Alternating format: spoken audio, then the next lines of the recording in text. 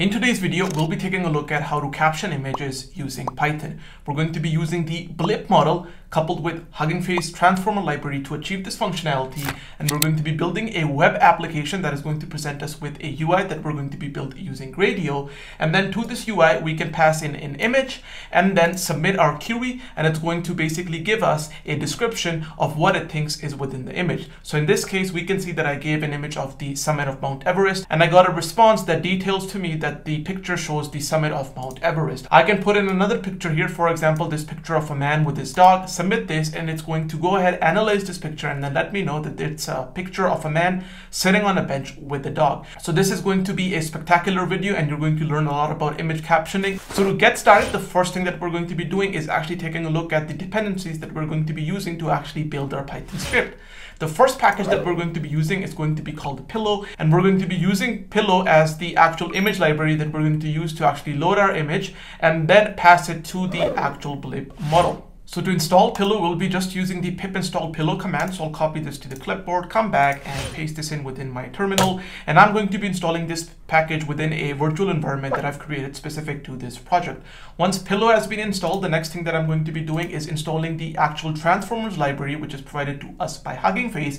And it's going to make it very easy for us to actually work with the actual blip model. So let's copy the actual pip install command, come back, paste in pip install transformers, and I'll wait for the actual transformers library to finish installing. While this is going on, I'd like to quickly let you know that links to all of the resources that I mentioned within this video, as well as a link to the source code, can be found in the description below. So feel free to take a look at it if you're confused at any point. And if you want to learn more about what the blip model is, then I'll leave a link to that down in the description as well as a link to the actual model that we're going to be using, which is blip image captioning base, provided to us by Salesforce. But in a very quick pinch, blip is a model that is able to perform various multimodal tasks, and this includes the ability to visually question answer, image text retrieval, and image captioning. And today we're going to be taking a look at image captioning. So with this said, let's go back and let's see if transformers has been installed. Yes, it is.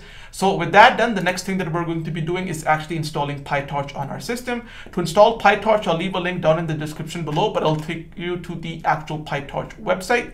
And from here, what you'll do is basically come to the point where it says start locally and basically select the options that correspond to the system that you're going to be running this script on. In my case, I'm going to be running it on a Mac, so I'll do stable, Mac, pip, Python, and default, and it's going to spit out the command that I need to use in order to install PyTorch properly. So I'll copy this command, come back, and then paste this in, and then I'll wait for this to complete. And once this is complete, then I will resume the video. Welcome back, everybody. So now that PyTorch is installed, the next thing that I'm going to be doing is installing Gradio. And Gradio is an open source Python package that allows us to quickly build or demo web applications that can interact with various machine learning model, APIs, or any arbitrary Python function. And we're going to be using this to create the UI that I had shown you in the previous step while I was showing you the demo of the actual script that we're going to be building. So to install Gradio, what you can do is actually come to the quick start guide. Link to this will be in the description as well. Copy the pip install Gradio command, paste it in, and then I'll just wait for this to complete. And once Gradio is installed, that's pretty much all of the packages that we required. So once this is done, the next thing that you're going to be doing is actually creating the Python script, which is going to handle all of this functionality. In my case, I'm going to call my Python script main.py. And once this is done, the next thing that I'm going to be doing is actually imported the packages that I've just installed. So firstly, I'm going to import the Pillow package, and I'm going to say from pill import image, since we only require that. Once this is done, we're also going to be from transformers importing the blip processor. And then besides this, I am also going to be importing, if I remember correctly, blip for conditional generation. And once this is done, the last thing that I'm going to be doing is importing Gradio as gr. And once this is done, we can move to the next step. So the first thing that we have to do is basically create a processor. Well, to create a processor, I'll create a variable, and I'll say it's going to be processor, and it's going to be equal to blip processor dot, and then from pre-train. And then here, what we're going to be doing is actually passing it the model name. So what is the model name going to be? Well, the model name in this case is going to be Salesforce / and then what the name of the model is, which is blip-image-captioning-base. If you want to know where I got this model name from, you can see that it's highlighted here on Hugging Face. It's Salesforce/blip/image/captioning/base. If you can't do this, then what you can do is come to the actual section which says use this model and then say transformers as the library, and it's going to show you how to actually do this. So now that this is done, the next thing that we have to do now that we've created our processor is actually create our model. So how are we going to be doing that? Well, for that, again, I am going to be creating another variable, and I'm going to be calling this model, and I'm going to say this is going to be called the blip for conditional generation dot from pre-trained. And then again, we're going to be giving it the name of the model we'd like to use. So this will be the same as the one we had used before for the processor. And with that, that's pretty much all we had to do. So now that we've created the processor and the model, the next thing that I'm going to be doing is quickly running the script and ensuring that there are no errors. And since this is the first time that we're running this script, it's going to go ahead and basically download these models and then cache them on your system. So it might take a bit time for this actual process to complete. It just depends upon the speed of your internet connection. So I'm going to do Python and then main.py to actually run the script, and I'll wait for the actual download process to complete, and then I will resume the video. Welcome back, everybody. So the actual process completed, and as you can see, I exited out of the execution of the script without any errors. So this means basically the setup for our processor and model was good. So now what we can do is actually create a function that is going to be responsible for actually taking in an image and then doing all of the processing logic on it, passing it to the model, etc., and then giving us an output for what it deduces the actual content within the image or what the caption for the image is.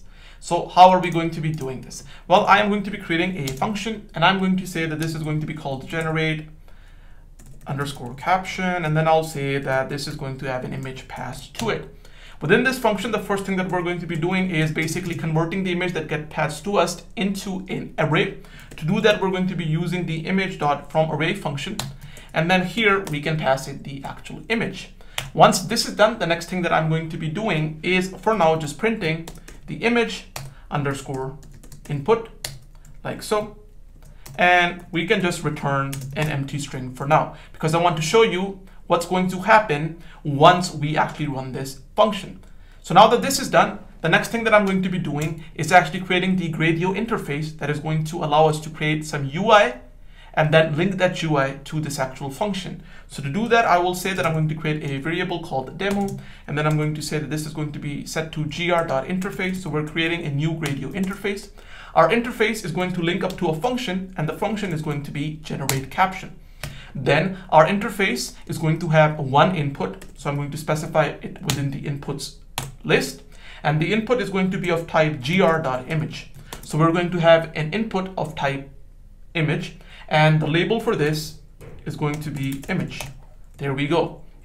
So now that this is done, the next thing that I'm going to be doing after this is then specifying the outputs. So what are the outputs of our interface? So inputs basically refer to all of the inputs that we're going to be giving to our function, and gradio is automatically going to generate all of the UI components for us based upon the types of inputs we define. And output basically means what type of an output then we are going to be getting from our actual function, and what type of an actual output interface we're going to be using to actually then display that output. So in this case, we know that our output is going to be of type text since we're returning a string. So what I can do is say outputs is equals to then an array, and within this I can do gr dot and then text. So there are a bunch of different components.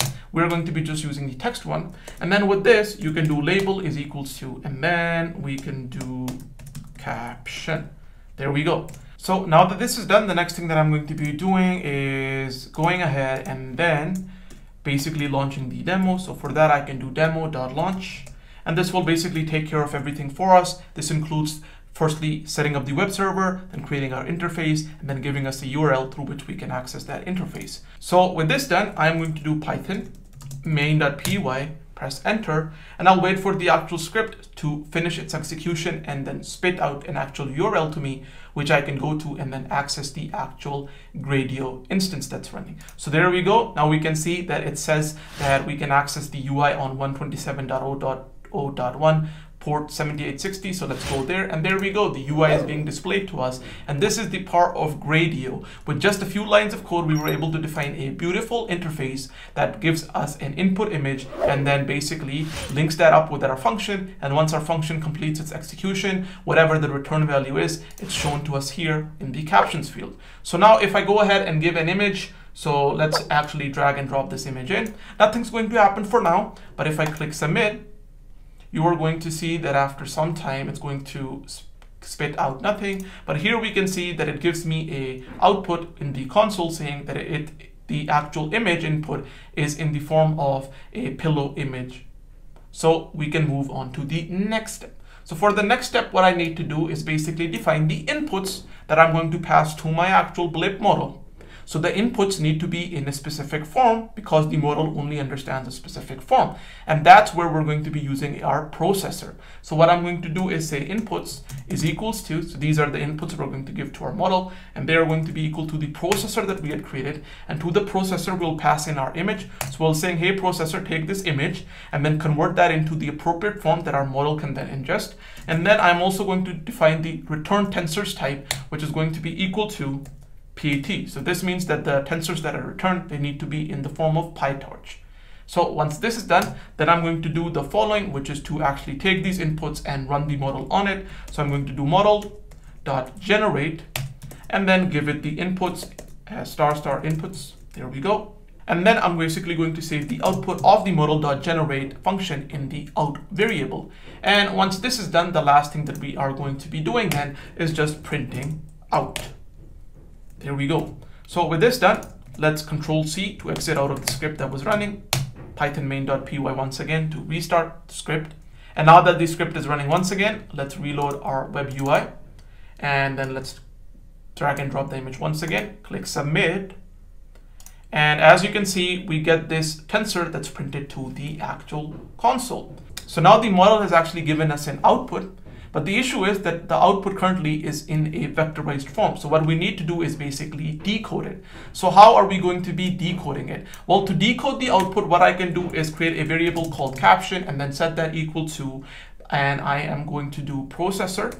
So the same way we use the processor to encode the actual input and then feed it to our model. So now in the same manner, we're going to be using the processor to then decode the actual tensor that's given to us into a human readable form. So to do that, I will do processor.decode.